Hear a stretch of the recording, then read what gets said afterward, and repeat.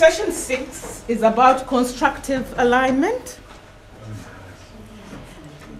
And we have 3 facilitators. I'm sure you've seen us participating with you all along. My name is Rita Kizito. I'm the Teaching and Learning Specialist in the Science Faculty. My colleagues is Nomakaya Mashi, who's a Teaching and Learning Specialist in the EMS Faculty. And a person who you see coming in and out is Professor Delia Marshall, who was the former Deputy Dean of Teaching and Learning in the Science Faculty. So Delia really has a lot to do with what we're doing right now. They are the pioneers of what we're doing in teaching and learning. So what are we going to do in this session? It's going to be a very active session. So if you look on your table, there are certain things that we're going to be using. There's an empty matrix. We don't intend to fill it today, but hopefully we are going to start filling it today.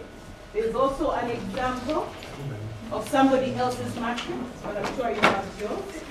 And then we also have an evaluation form. But basically what we're going to do today are those 3 things. So hopefully by the end of this session, we would be able to identify elements of the teaching system and explain why we need them aligned. We are going to look at the guy or the theorist who did a lot of constructive alignment, just engage with what his intention was and get our own interpretation. And then the last one will be a real practical exercise. As I said, this constructive alignment is a process. We're just going to begin it today, but hopefully you will take it along and use it as we go along. So I'm going to ask Kaya to come and start with the first part. Good afternoon, ladies and gentlemen. Good afternoon. You will notice that on your desks, you also have this handout. You only have 2 or 3 per desk. The first one is entitled Curriculum Alignment. The second one, Bloom's Taxonomy, the revised one. And then you have a comparison of the original Bloom's Taxonomy and the revised one. Like Rita has said, there's going to be a lot of activity this time around. You can see. We're going to be looking at constructive alignment. But before we talk about what constructive alignment is, I would like us to have a warm-up activity. What is your understanding of a system? If we say teaching is a system, what is your understanding of a system? And why would you regard teaching as a system? Can you talk to the person next to you? I'll give you just 1 second to do that. So the 2 questions are, if we regard teaching as a system, what would you say is your understanding of the system? And why would you regard teaching as a system?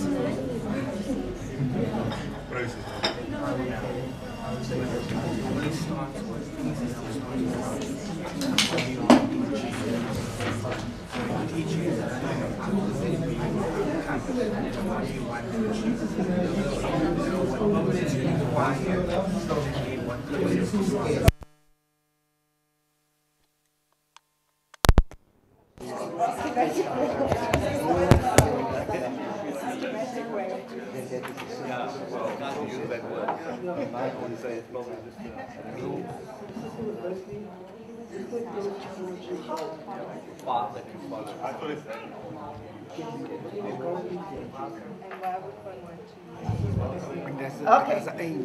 I'm sure we're done now, not so. Parts and processes, Can we have a few rules that responses? work together, structures that work together Over there. towards a specific goal.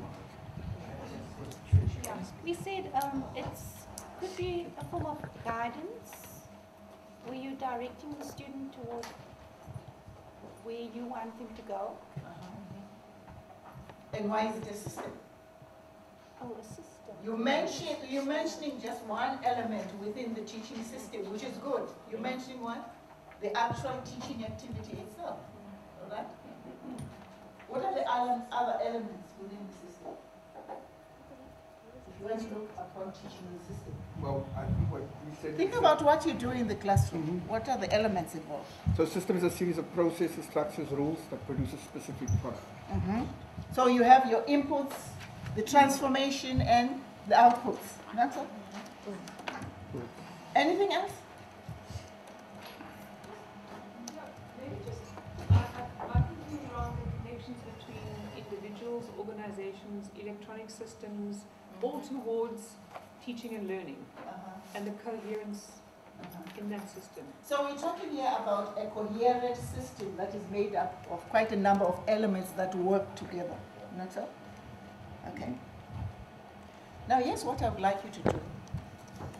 I'm sure you have sheets of paper with you. I would like you to draw a diagram representing your teaching system, quickly. When you get inside a lecture hall, even before getting inside a lecture hall, you do some preparatory work. What is involved? This one? Oh.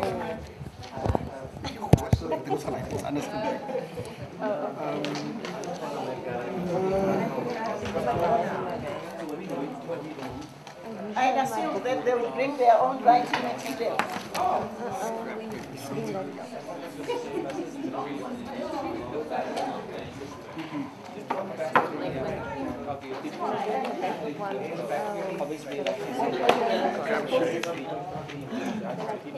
Yeah.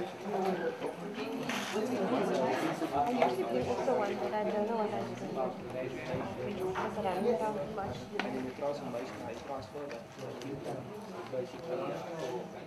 How do you conceptualize teaching as a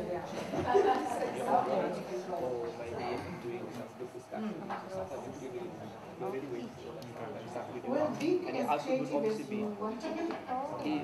I don't have any kind of right answer. All of that. All of that.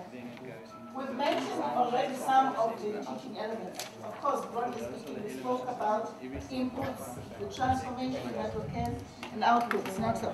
But that's not the whole story. I want you to identify all the elements that make up the teaching system.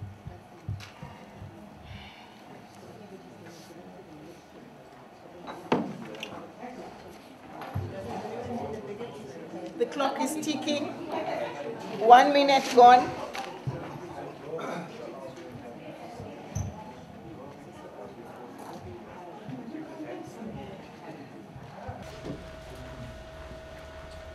That lost, but maybe a bit confused now about what we're actually doing. Because after it was about your teaching system, yes, but how you go through the process. Like we had input and obviously. No, don't say it all. Just say the little bit that you understand so that we give everybody a chance. We would like you to identify elements in your own teaching system. That's the part that's confusing. I can say it, but I don't know if it's going to be correct now. Okay, no, don't worry about correctness. Go ahead. Is this certain things that you do, like discussions and stuff like that, your approach to teaching, I guess? Before you reach that part where you talk about group discussions, your methods, that is, not so, your techniques out there, your case studies, the teaching, learning activities, what do you have to think about first? Good answer? Aims and your goals. You think about your aims and your, why am I having this lesson? What do I want to achieve? Okay? You also need to know the content. Okay. You have to think about the content. In fact, it is the aims or outcomes that lead you to the content. Your learning objectives. Your learning objectives will be your outcomes, not so? Well, in the past we used to talk about behavioral objectives, but now what do we talk about? We talk about outcomes, not so? what we want our students to achieve, the intended learning outcomes. Okay?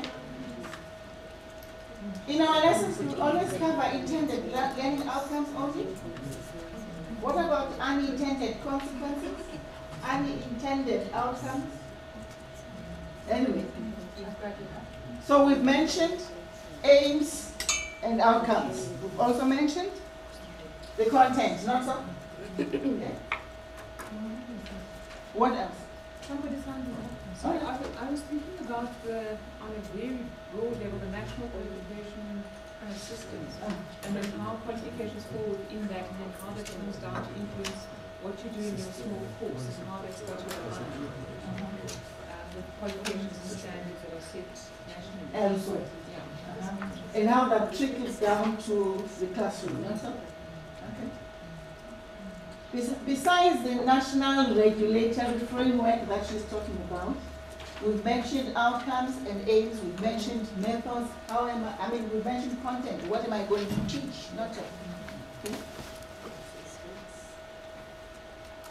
What else? Assessments that we do. Assessments, yes. What about assessments?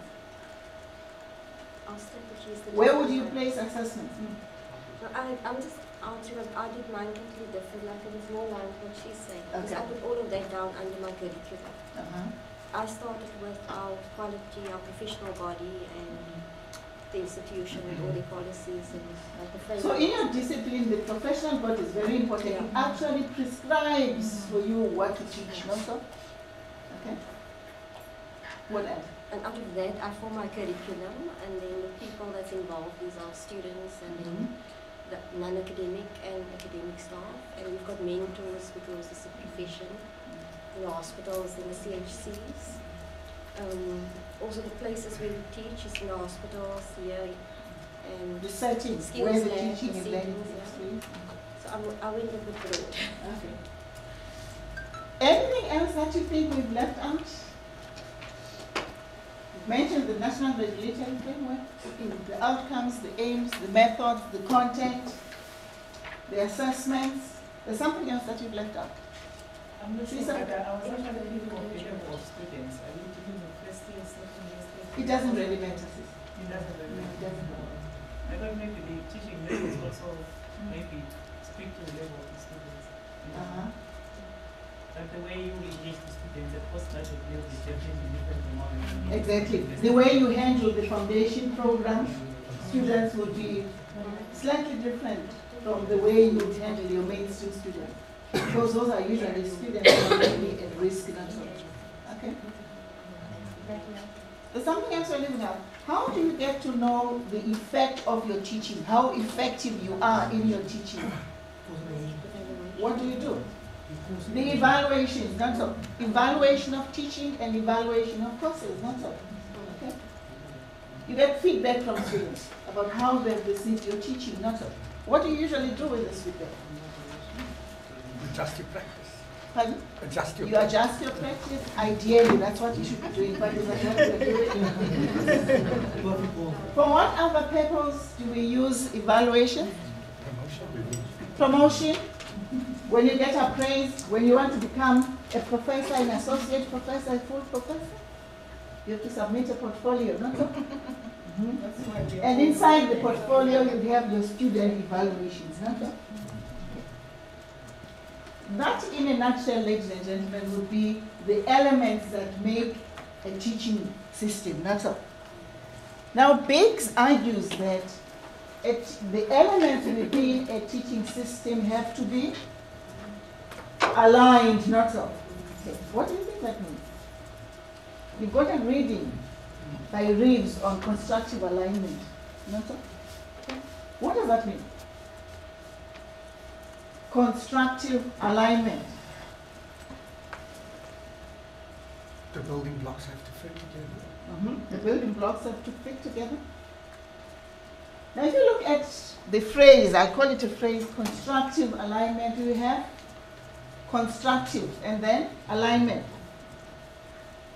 The first part is taken from constructivism, which is a learning theory, not so. And what does it say? What is constructivism about? It's about constructing meaning. It's an interactive process where meaning is constructed. It's about the students constructing meaning and you acting as a guide. And how do you facilitate this process? Look at what I'm doing now. Am I giving you answers? Am I giving you answers all the way? What am I doing? I'm asking questions that are going to set you thinking about answers to my questions altogether. Okay? So in a way, I am forcing you to think about your everyday practice in the classroom. All right? So constructivism is about creating an opportunity for your students to construct knowledge. Okay? Right? For example, how do you do that? They could work in groups. They could work individually. They could work in cooperative pairs. They could use technology altogether. Then the alignment part, we've got two concepts brought together, constructivism and alignment. The alignment part, what do you think that means? The alignment part involves what?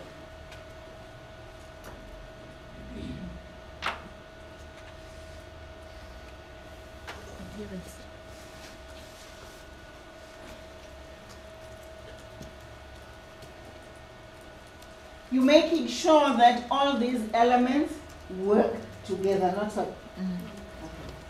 Now we will later on demonstrate how that can be achieved using this matrix. All right? We'll demonstrate how that can be achieved using this matrix. Okay. The other element that I think we've left out would be our graduate attributes. UWC graduate attributes. Do you remember what they're about? Okay, we have 2 tiers, not so. 3. Is it 3? 2. We've got 2. We've got 2 tiers, not so. If you want to make it easier for yourself, just regard the UWC graduate attributes as your learning outcomes, what you want your students to achieve. All right? The skills and competences that you want your students to achieve, so that when they get to the world of work, they have these relevant skills and can function the way they are expected to. Altogether. How much time do I have left? I have enough time. Now let me look at my presentation. Can you collect all the post-its and what they've written on the, so that we can put it up? Now let's quickly go through what I've prepared here on the various elements within a teaching system.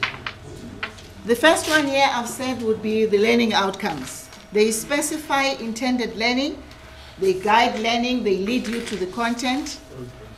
The way you write them would be, you'd have, for example, outcomes for a semester, for a week, for a session, for a year. All right? How do you plan together as lecturers in your discipline? Do you sit together first year, second year, third year, and get to know what's being taught at each level? Do you do that? Or do you remain in your small little corner and do the best way you know how? Do your curriculum provide the best way you know how? Is that what we do? Every man for himself.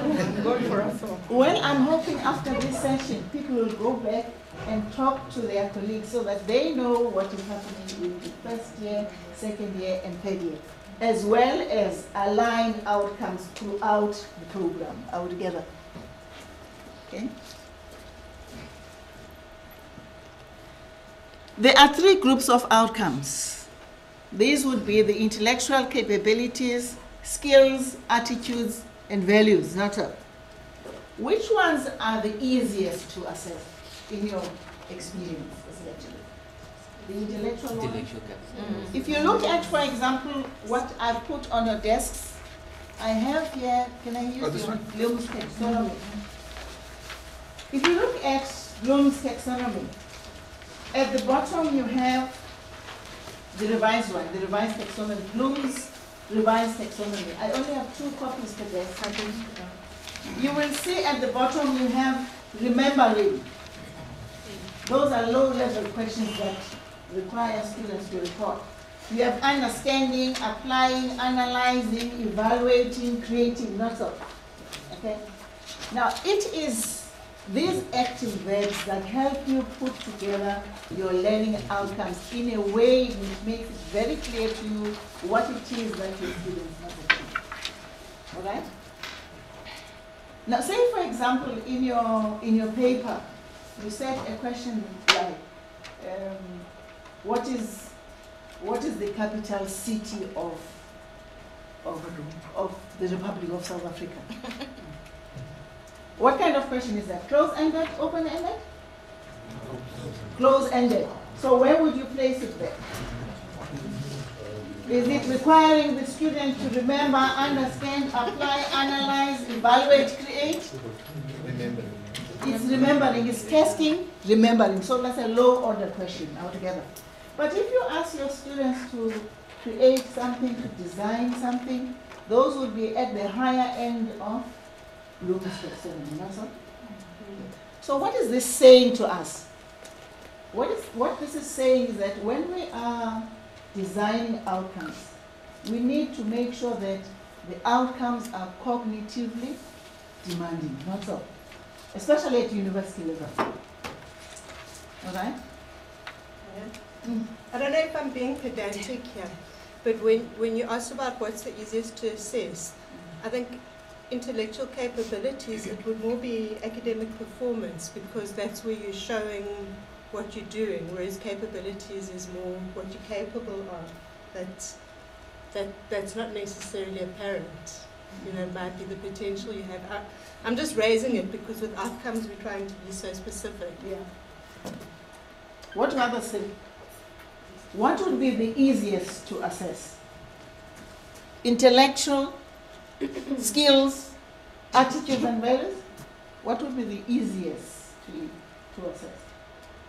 Generally, in your own discipline. Skills. Because they have to do what? To demonstrate something altogether. Like resuscitate a patient altogether. Okay. Attitudes and values, are they very easy to evaluate, to assess? No, you infer from the behavior, right? Okay. Now, even when designing assessment criteria, you can use Bloom's taxonomy. And remember, Bloom is not the only taxonomy we have. We have other taxonomies altogether. How many minutes? So we have to use active verbs. That's what I'm trying to put across. Now we're looking at content as the second element. Okay? How much content must you put into your course? What guides your decisions there? You look at the number of credits, you look at the content time, you look at timetabling, not so? If you look at a degree on a program that stretches over 3 years, usually, how many credits do you have there? Usually. It's usually 360, not so. If it's a 4-year degree, it's usually 408. If it's a diploma, it's 120. Now, the amount of content that you put in a diploma wouldn't be the same as the amount of content that you put into a degree program. That's what I'm trying to illustrate. So you have to decide on essential knowledge that your students must know, what they should know, or you could also beef up the content. You could also decide on the nice to know, not so? Okay? But all of this has to be reflected in your outcomes. Then the third element would be the assessment standards, the assessment criteria. What evidence do I need from my students? What evidence do I need do they need to demonstrate to me that they've understood what I've been teaching them? For this, you design rubrics. Do we use rubrics in our teaching? Okay. What do rubrics specify? Various competences, levels of competence. Are we together? Okay. Would it be a good idea to design the rubric with your students? What do you think?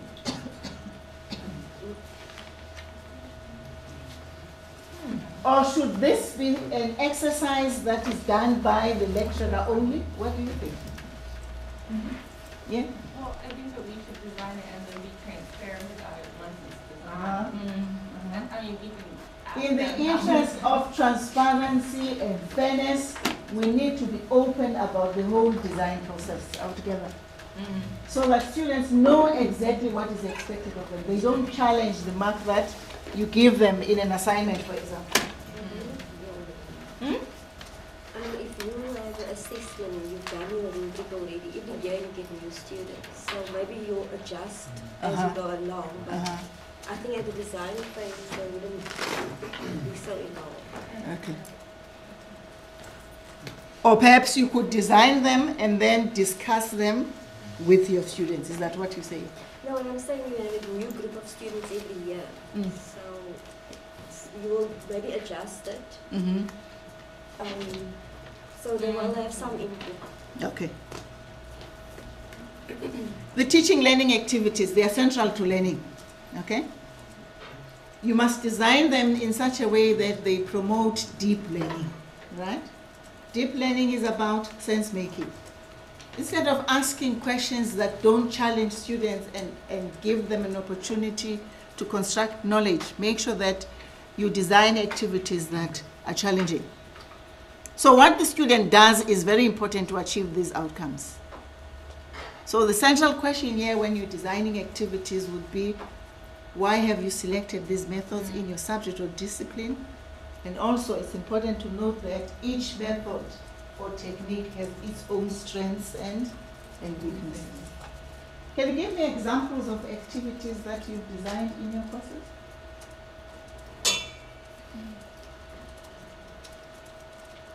What makes an activity? If I ask just one question like, for example, what was the weather like yesterday? Is that an activity?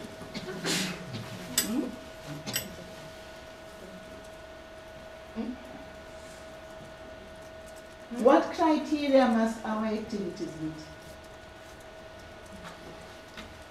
How do you ensure that the activities that you've designed are cognitively demanding? Isn't it according to the objective that you are setting with your aim of the topic you did for the day? This take you back to the outcomes, also. Do these activities relate to the outcomes?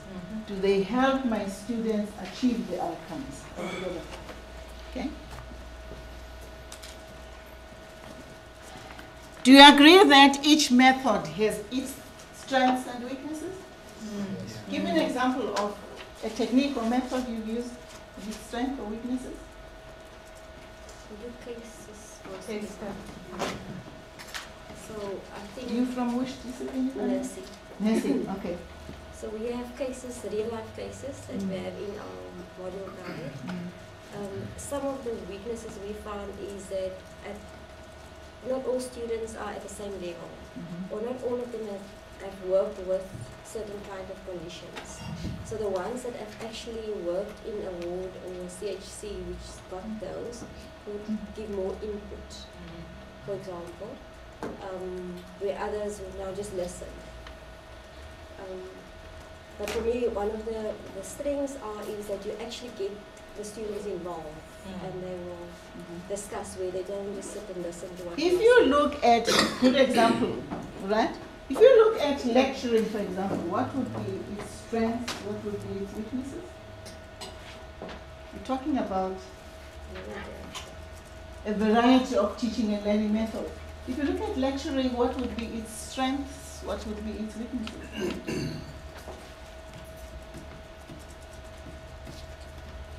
It's the most commonly used method of teaching at university, not so. But it has its strengths and weaknesses. Sister? I think one of the strengths is that the lecturer manages to interact with the students, but what it deprives the students of is interaction among students?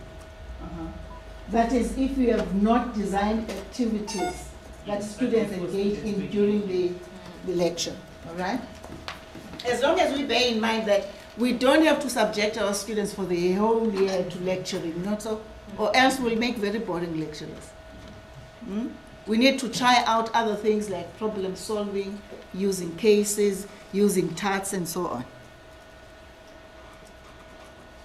Again, what is important about teaching and learning activities is that once the students are working in groups or you have a whole class discussion, you move around so as to get to know how the students are experiencing this lesson. Give constructive feedback, right? In what ways does feedback promote learning? It's important that you give feedback.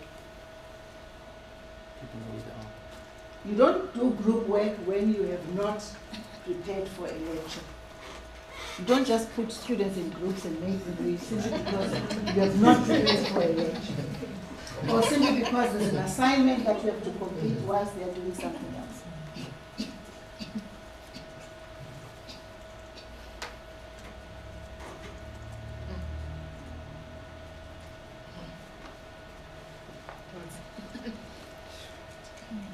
You also have to think about resources. Which resources are you going to use?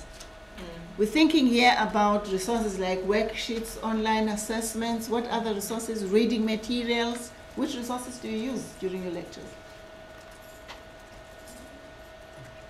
And why do you use those resources? I don't know whether we are thinking or we are not thinking. I ask a question and you quiet and look at me. Which resources do you use? Is it only chalk and chalk? No. A PC, if you want to show how you use your computer. When you demonstrate something practically on the board. Videos. The textbook method. You use the how do you use the textbook? Do we still use the textbook method? How do you use it? Because we do cases, they all.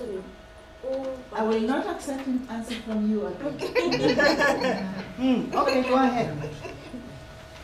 Carry on. We use it because we work with cases, so all the information it's not in our cases, but we also don't want to give information. So the students are expected to use the textbooks as a reference tool. Not that you open the textbook and you say to them, turn to page so and so, read that, and then answer the questions. I hope that's not what you're doing. Okay. There are creative ways of using the textbook altogether. Okay. Some people use it for open book exams. Do you still have those? Yeah. Okay. But again, you need to look at the kinds of questions that you've set for an open book exam. Again, once we're thinking about teaching learning activities, we have to talk about support for students. If some of your students are struggling or cannot make sense of what you do, what kind of support do you give them? You don't need an online tracking and monitoring system as a lecturer, not so. You can do that by looking at their performance, not so. In class, who's contributing, who is not? Why is that so? You have consultations, all right? Which other support do you give? Tutorials? Extra classes. Extra classes, do you still give those? Yes. Oh, good.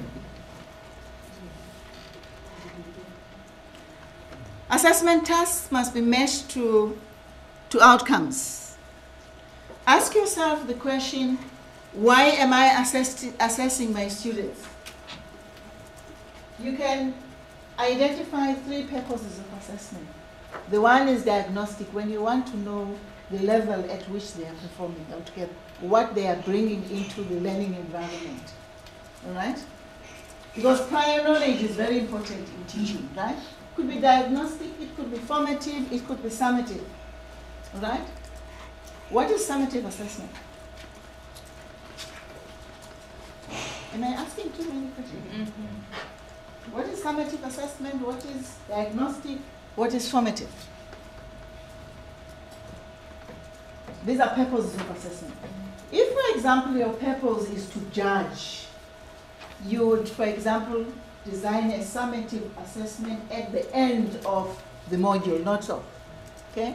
The kinds of tests we give at the end of a module are summative, not so. But formative assessment has a totally different purpose. And what is its purpose? It is to do what? To identify the gray areas that students have altogether. To identify the kinds of problems they're experiencing with what you're teaching, and then making sure that you assist them. So your assessment strategy answers the question, why am I assessing? What am I assessing? When? And then you have to think about the principles. Evaluation, we've talked about evaluation already.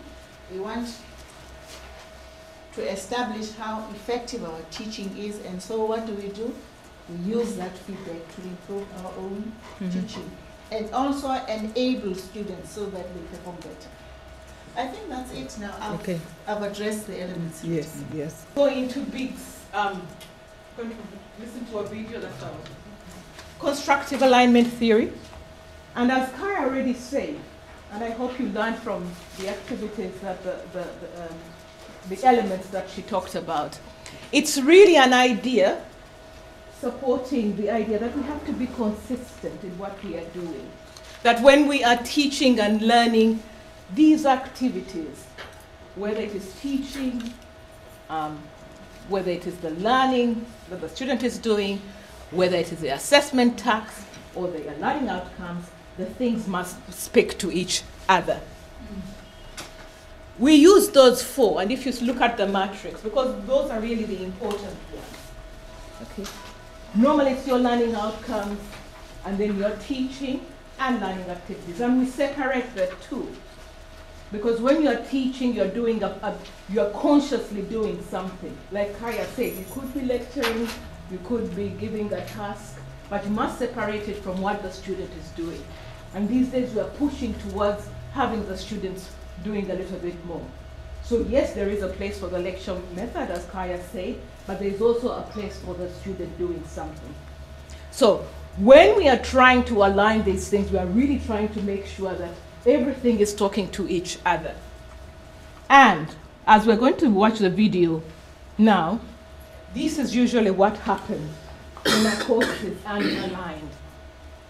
We have very good intentions. The teacher, like, I'm sitting here in front of you, I've given you all this stuff, and I'm trying to get a message across, but maybe the way I've done it is not really getting to you. So that's what we're trying to think about. The teacher wants to explain, relate, prove, and apply, but the students are not doing that. So there's a gap. There's a gap somewhere. There's something that is not happening. So what happens? There's misalignment. What we are trying to push towards is the other one. And you're going to see it in the video now. Where, when you explain, the activity that you're giving them is also addressing that. So if I'm trying to apply something, if I'm trying to teach them to apply something, I give them something that will force them to do the application. So I don't tell them, you know what, we listen to many of our students, engineers. My son graduated from an engineering school. Not in South Africa, actually in the UK, but when he started, he said, Ma'am, I have never done any of these things when I was at school. So there's a lot of content regurgitation, and we are not teaching our students enough to think around what they think, the things that they have to do. We're not saying that, you know, take away the physics and the mathematics. We're just saying present it in a way that the students get out of it what is supposed to be. So we are consciously trying to say, let's design our activities so that when I say it is explained, I want them to explain something. I give them an activity where they're, what? Required to explain. And then I also assess that explanation. And if I'm trying to teach them to prove something, I give them an activity where they're required to prove something. And then in the exam, that is what I'm aligning. So that is what Biggs is really talking about. And in the next few minutes, we're going to watch out this video. That's why I was trying to hurry.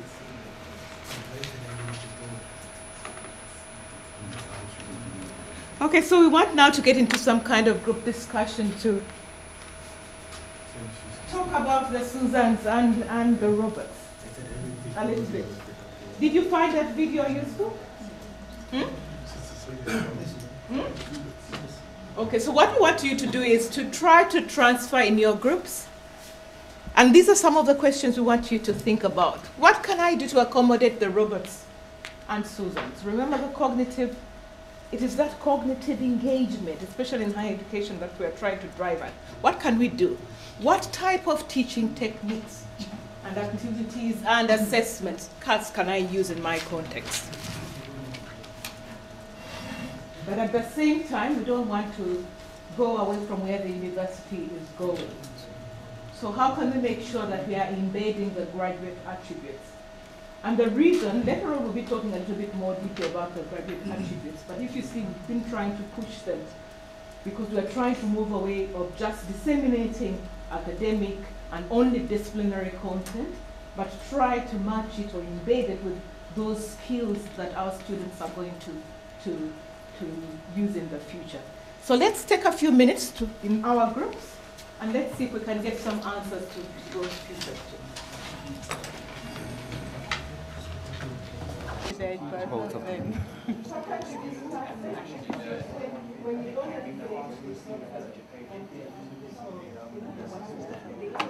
But now knowing that there's a whole bunch of Roberts in the class, I think that makes all the difference. Yes. Because there's one Susan and 20 Roberts. Yeah, I think that's also what we soon realized, that the Roberts are the guys that all of this is designed towards.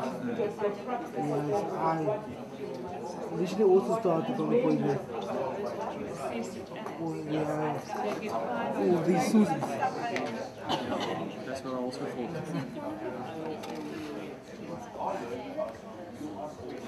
It's daunting though, because suddenly it shifts a lot of responsibility on us as teachers, and having to really critique yourself and what you've been doing up to this point and what you can do differently.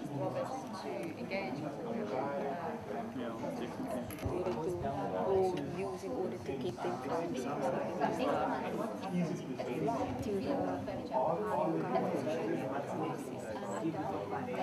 I suppose it's discussion.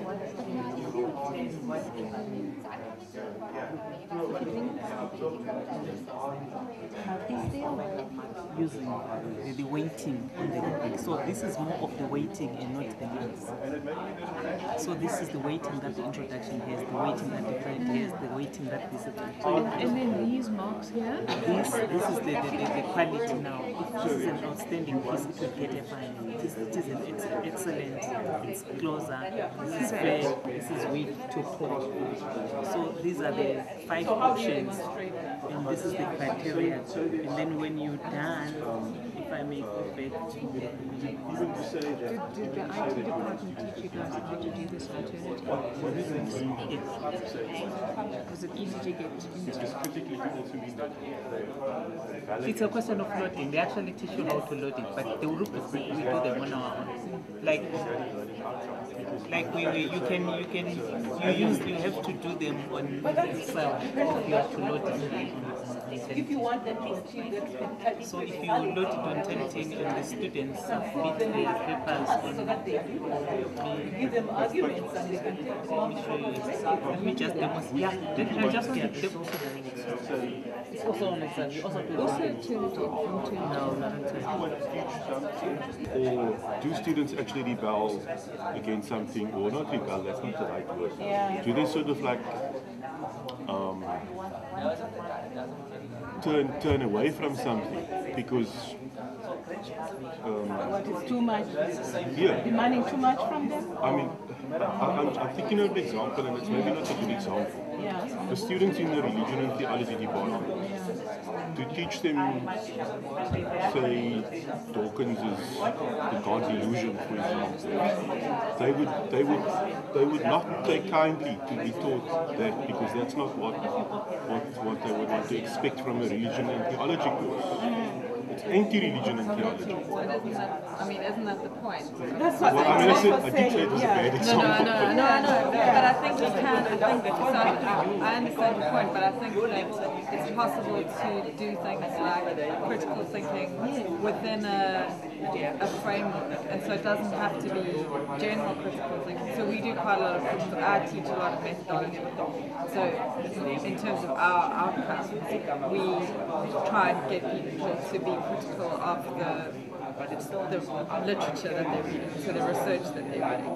So we try and make it applicable, and then hope that in future, in terms of reading research, that they'll be able to read it in a more critical way and hopefully engage with other things in a critical way. But we're doing it within the frame of our course rather than general, being critical generally. So, but for me, I would welcome such an approach, because indeed the whole idea of academic discourse to have multiple perspectives. You don't necessarily have to agree with you, but isn't that what you want to encourage? Yes, I slightly sort of feel disjointed about the fact that you have about this idea of constructive alignment, because that everything you line everything up and it's all sort of like very neat and tidy. And I understand why it would be good to do that generally, but whether there isn't really any tolerance for things that don't necessarily align up in that neat sort of way. Yeah, but in reality they won't. But sometimes people teach something and they learn things by accident. Yeah. So is there the question I'm asking in my long-winded way, as I normally do, is there space for non-alignment, for unaligned things? Is there space for where things go awry, but yet that things can still be taught? That things are taught. What I was saying, can things be taught by accident? Can students learn things that were not intended? That it was not part of an outcome? Yes. Yeah, but that's what I'm saying. You must look at it in your What you just said now is my argument, but isn't that level one, the level one teacher that if they have a problem with that? No, there's a responsibility, responsibility to the lecturer. But if you're not aligned, then you have a problem there. But say you align your 10 tutorials exactly to the test, and now they don't do it and they fail. So it is aligned. Yes, it is aligned. It actually but if it's aligned, the student automatically gets forced to do it. But are you saying that because we not know only the assessment, you must look at the teaching, everything must be aligned. That they can actually see, say, if you give them a mock test that counts for nothing, and it's aligned to what you were setting and teaching, then they should be able to do it. If they can't do it, then they have a problem at that point in time. Because you've got the module outcomes, you've got the module content, okay? You have maybe group discussion to see where they are, and then you have your assessment. And all of those must be aligned with each other. If they do the tutorial or they don't do it, they can still do the test because they still focus on the outcome. But are your assessments aligned to each other? Yeah, because remember, my test is aligned with the module outcomes. But is your test aligned to the way you teach them?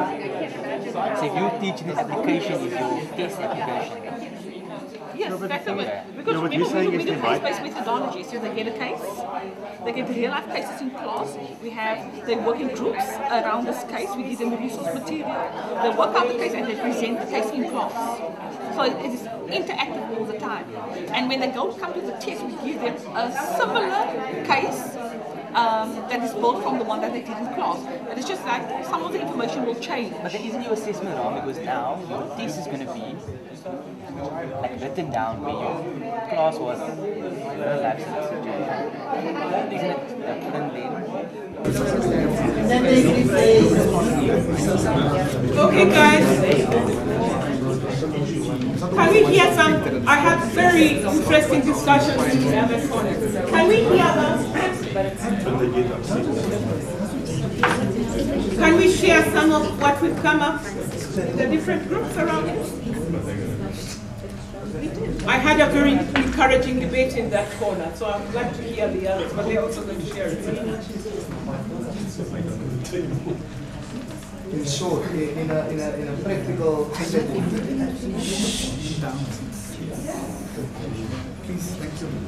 In a practical.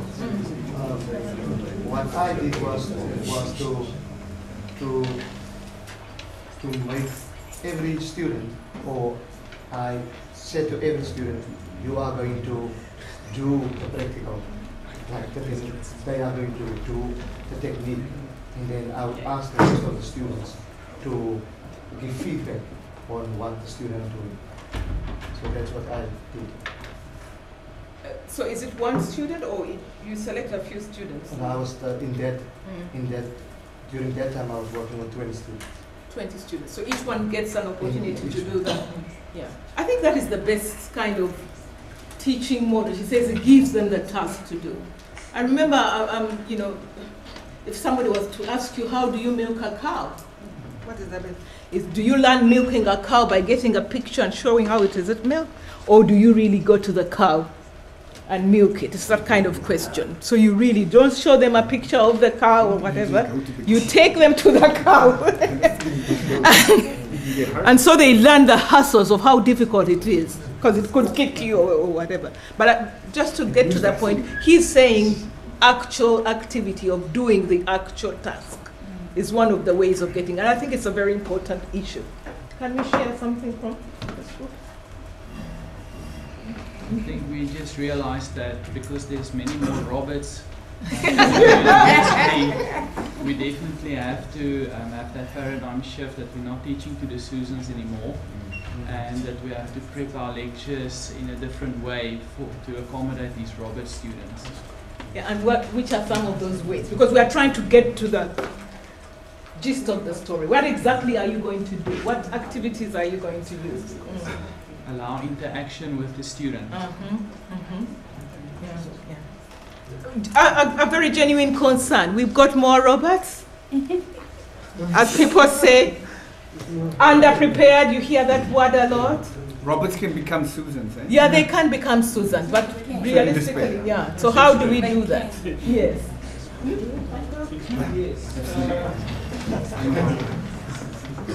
Okay. In the first year, we have a very difficult situation actually, because not all of the students they have both a chemistry background, and that is making a big problem to us. And to raise up the not to love the subject is another issue. Just to implement, not to study, but to love, to be involved in the teaching process. So we are taking care, actually, looks like that isolating those, not isolating completely, but we are taking the student without background in chemistry in a separate class, extra class, during the week. And then we are taking extensive teaching to them for the very basic background, and make it easy, and trying to be again in the class with us. That's what we are doing actually, to raise up the weak or Robert phase that we have seen now. Okay. I don't know what your take is on this differentiated instruction. So you give more support to those who need it. Okay, it works in some universities like UCT. I think they have camps, they have winter camps, but in under-resourced universities like ours, sometimes we struggle, because it means having more tutors, having more teachers to teach. But that differentiated model usually works. You just give more attention and more support to those people to get them up to the level. So that's one task. But sometimes it could be very resource intensive, and it could become very, very, very, very difficult. But I think we could think about ways of how those students who need help will get more support. Okay, this group? Anything? We spoke about Karen's method where she uses group work. Group work. Yeah. If the students are given tasks in which they work on groups, and they actually assessed on those groups and they're given tasks.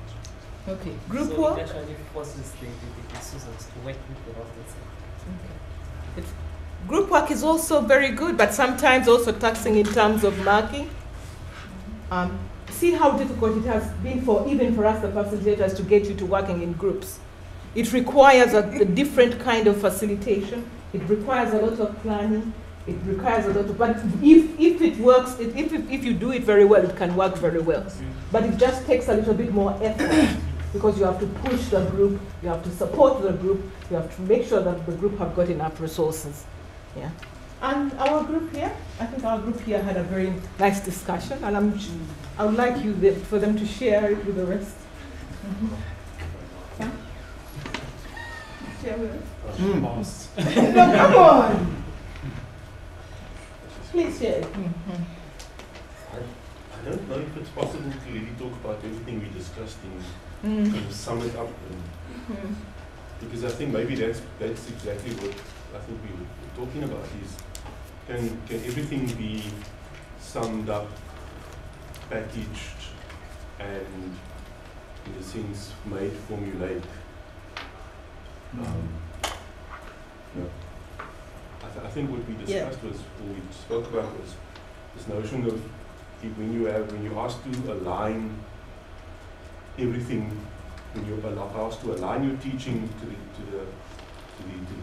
your outcomes, to the assessment, to the outcomes, is there any room for something that's slightly messier?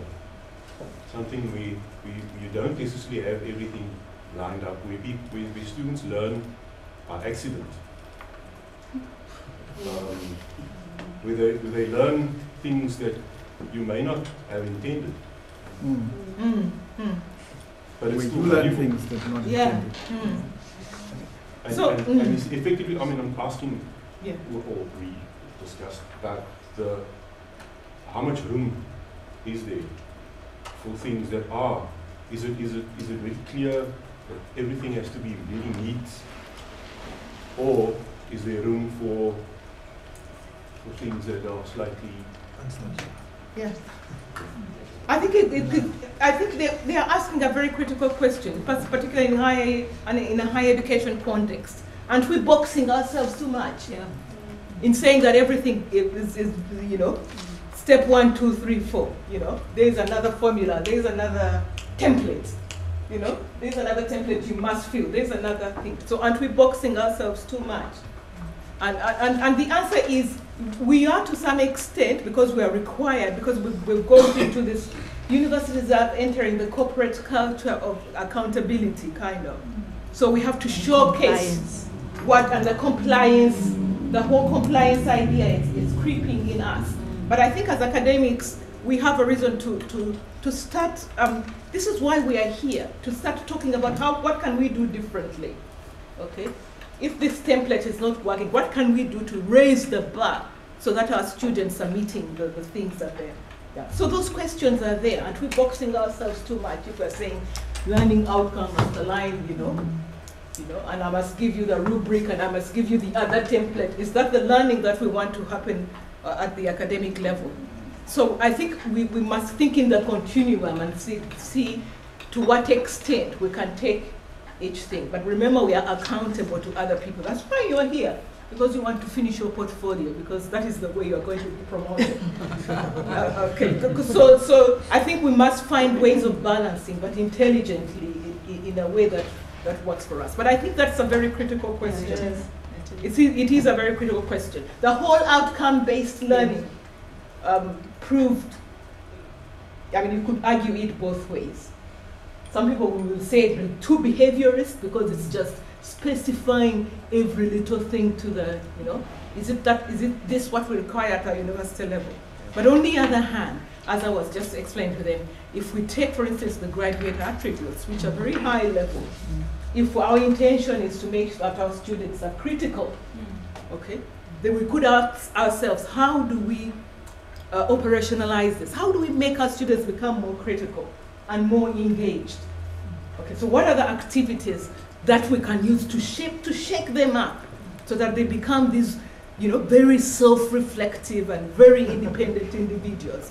So I think it's at that stage where we have to think about it, and that's why we need to articulate it Because if we don't articulate it, we won't know what is it that we're doing. But please add to this discussion. I don't want to be talking by myself. Yes.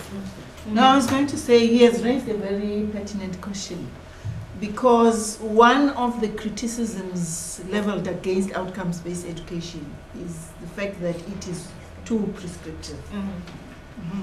And the question that comes up then is, how do we ensure that we stretch our students? If you remember from one of my slides, I mentioned that if you're thinking in terms of content, you're looking at, for example, the essential knowledge, what they should learn, what they could learn, and the nice to have. So for me, the answer lies in making sure that you do not restrict your students to the essential and the should have knowledge. You also, raise the bar a bit and include stuff that's going to empower your students. Yes, please add to that conversation. Yeah, it doesn't build exactly on your point, but one of the challenges we were talking about is that we'd like to work with all the Roberts and the Susans, but one of the challenges is that because we're so good at putting all our things on eCanva, we're finding students aren't coming to lectures. So sometimes it's a real challenge to get students to engage with each other and work and keep working as a group together. So I don't know how other lecturers have found that, but it's a real challenge. You feel all your ducks in a row, you've got your assessments, you've got your reviews, you've got everything, but you don't have students coming to lectures. Any suggestions, any ideas of how it has worked? I have not heard anywhere where it says it's always marks. I don't know. Well, so some people would say it's a very shallow way of looking at it, but our students are only encouraged by marks.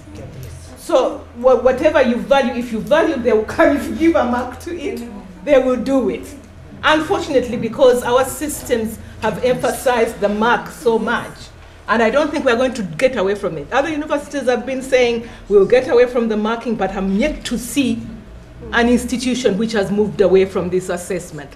So assessment seems to be the driver, and if we can shape it so that we value and mark those things. The other day I was talking to the statistics department and they were telling me exactly the same thing. Students are not coming to class. So what do we do now? Are we going to push them? Okay, and one of the very, not very old, that's not a right, mature, that's not a right characterization. Yes. One of the mature lecturers said that actually for me, for my class, and he's a very quiet gentleman, you wouldn't think. He said he has 80% attendance, and it's because he gives them a mark. But the mark is not for attending, but the mark is for the test. He teaches math and gives them one question. So you have to be there to do that question because it's going to count. So everybody has got to be there to do that mark. So these are some of the, but to what extent can you do it in your thingy? I am not sure. So just one more thing, linking to the lecture we had last week on Vygotsky's theory about the proximal development and teaching to that gap between where the student is and where you're teaching new information. I think one of the challenges we sit with the UWC is having enormous classes, so class numbers of 240 or 250 students, and trying to find out where that gap is and how you fit in and make the linkages. So, I mean, apart from students not coming to lectures, just being able to feel like you can manage to somehow meet that gap. Any suggestions around it? No, it's about the previous point. So do you want to come back to?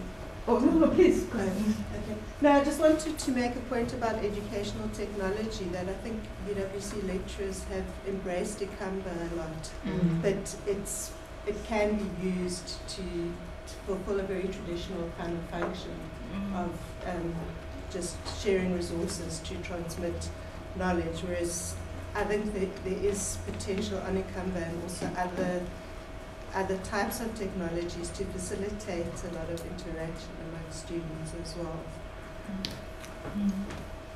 I don't know, I kind of think like eCanva and all the extra technology kind of makes it worse for a Robert, wouldn't it? Please share it. If it's the whole engagement that Robert needs, and then his name is Robert, right?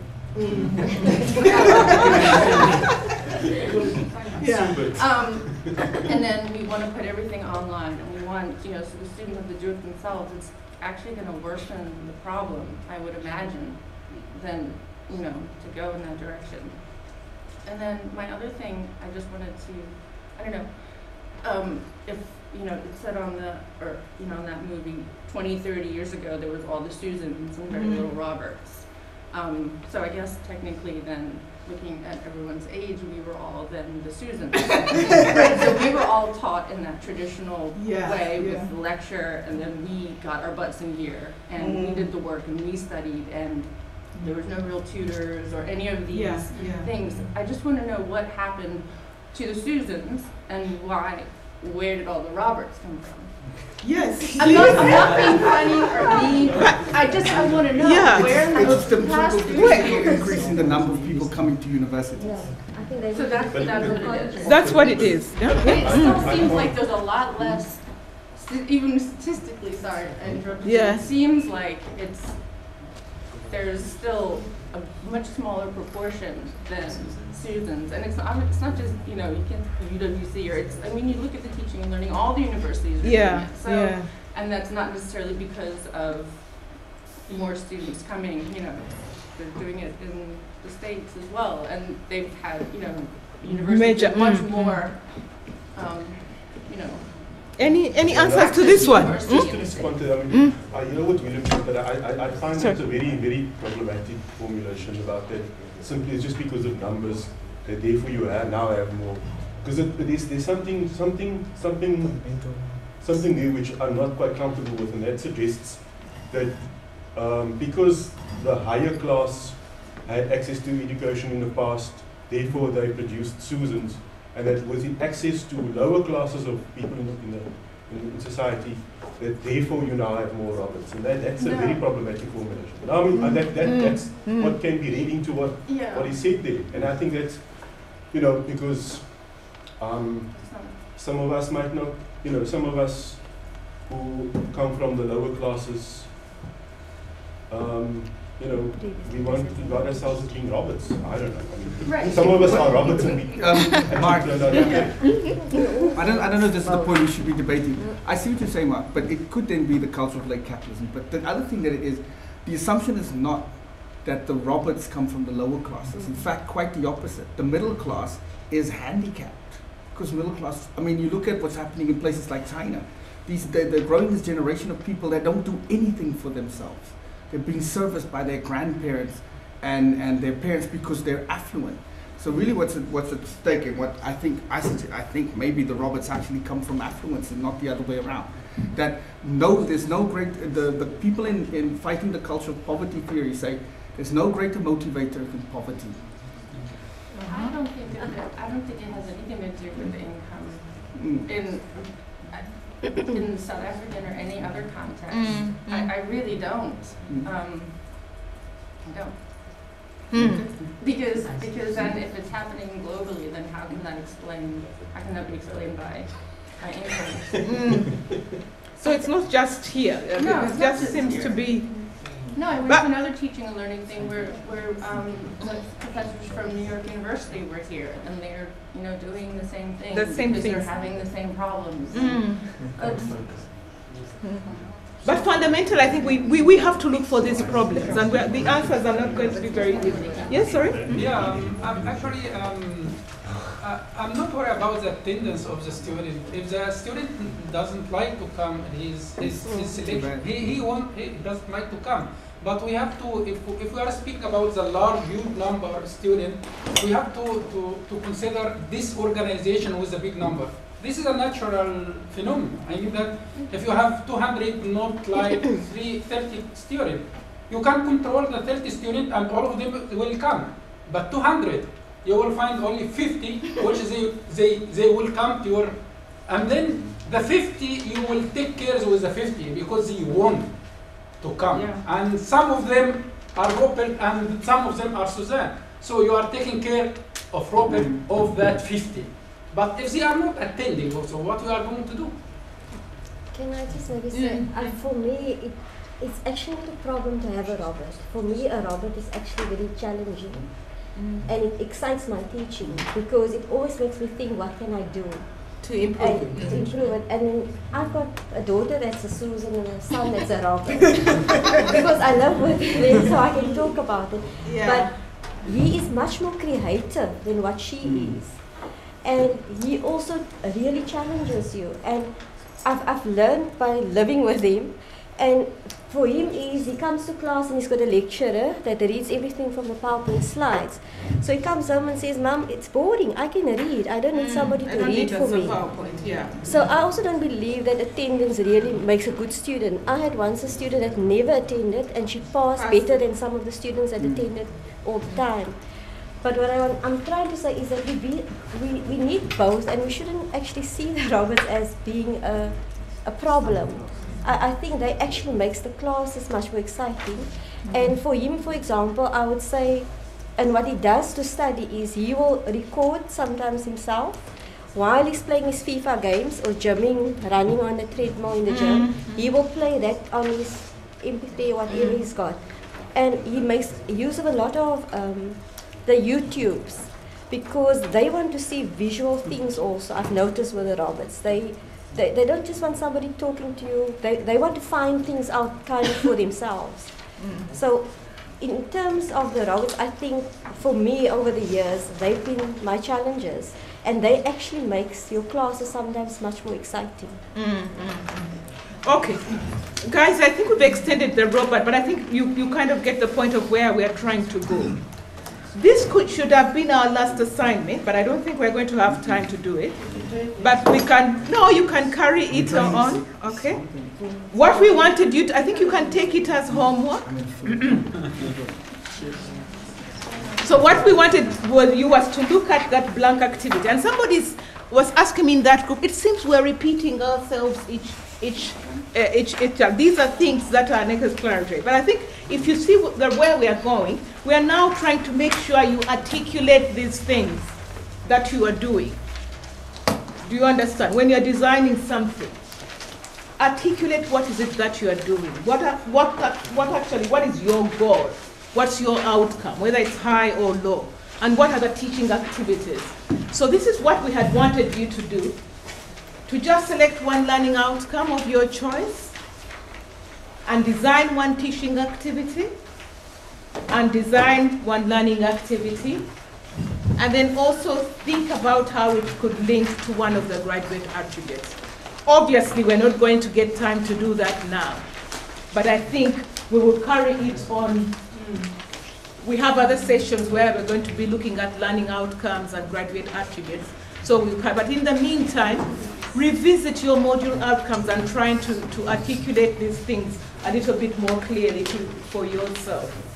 And make sure if there's new things that are coming up, all of you are quite the young generation, so you could have had older people who have done other things, but we are expecting you to also produce new things.